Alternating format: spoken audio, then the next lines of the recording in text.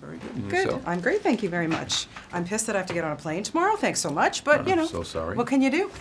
Bonnie, name Yeah, where you're from. Bonnie Laufer, Tribute, Canada. And you come You want me to fly the plane? I would. You know what? I'd be. You know, I don't know about Whip Whitaker, but I'd be kind of cool to have Denzel Washington flying my plane.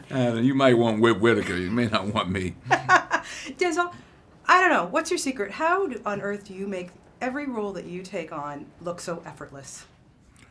Well, I mean, you work hard to make it look easy. I mean, you have to work from a place of relaxation. So, you know, if they catch you acting too much, then you're not really doing your job. Yeah, well, you did your job in this, and you, man, he is a character that, you know, we're rooting for him. Should we be rooting for him? Because what he's doing is bad, but you made him sympathetic.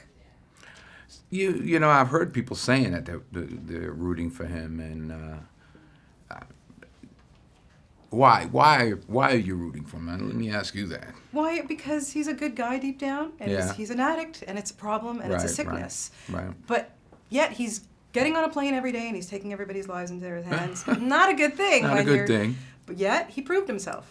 Right, and you know, I think ultimately he comes clean.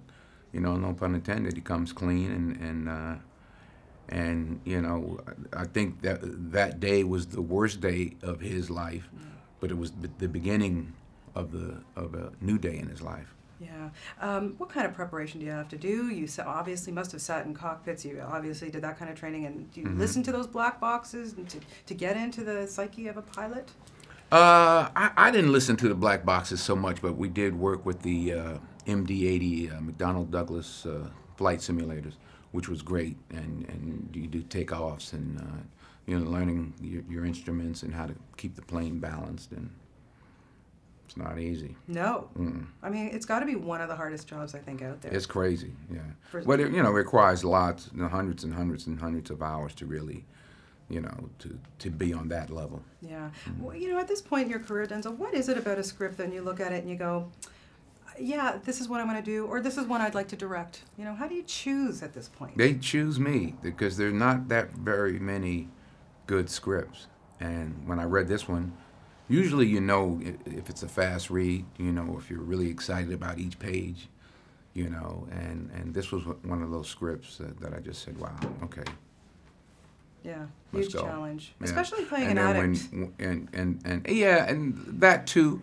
And actually, coming off of the last two scripts that my agent gave me before he passed away was Safe House and Flight, and they were so different, you know. And one was more actiony or whatever, and this one out of I won't say it was darker. That's why I was really surprised when the director decided to come on and be a part of the film, because you know Bob has made such big, you know, popular films, and then he's a pilot as well. Yeah. So I thought that was a perfect combination for.